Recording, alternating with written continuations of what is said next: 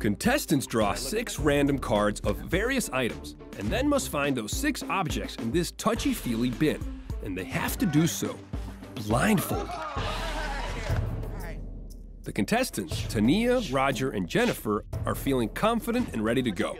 Whoever identifies the most correct objects in 45 seconds will be our mind-body champion.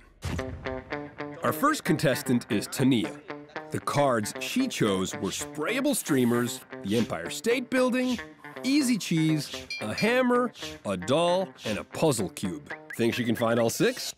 Don't forget, you can use any of your other senses. I'm ready. Go. Barbie?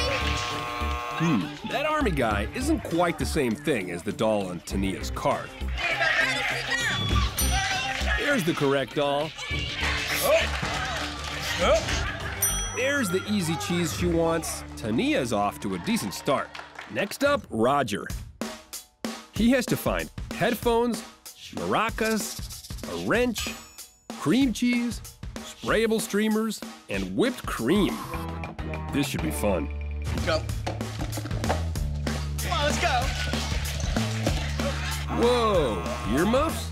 He must be mistaking those for headphones. Aha, there are the headphones he needs. We'll check back with Roger in a minute.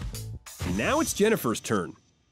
She's searching for powdered sugar, a hammer, sprayable streamers, fuzzy dice, toy teeth, and whipped cream. Go. All right, come on, guys. That's one quick way to identify whipped cream, but she still needs to find the sprayable streamers.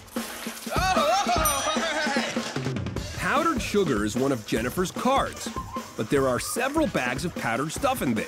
Time to take another taste test. You might be wondering how it's possible to succeed at this game when your sight has been taken away from you. If you've ever recognized something without the help of your vision, you are using a brain function called stereognosis. This allows you to identify objects using touch and memory. When you find an object in a dark room or stick your hand in your pocket to identify a coin, you're using stereognosis. Want to find out who will be crowned the mind-body champion? 3, 2,